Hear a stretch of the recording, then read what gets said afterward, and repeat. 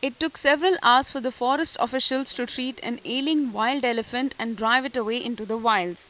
The Coimbatore Forest Department officials rescued a 55-year-old female jumbo which was lying down on the ground due to weakness and age-related health factors. A kumki, trained elephant, was brought to send the animal back into the forest. Initially, we drive away that male and subadult to the natural habitat. Then we call the veterinary doctor, and we thought that it's a 55 years old female elephant.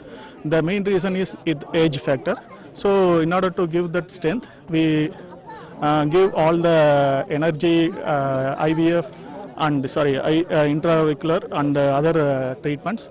And now it gets strength, and we lift the elephants, and it goes back to its natural habitat. Anti-poaching teams were deployed to track the wild animal's movement and ensure that it joins the herd of other elephants.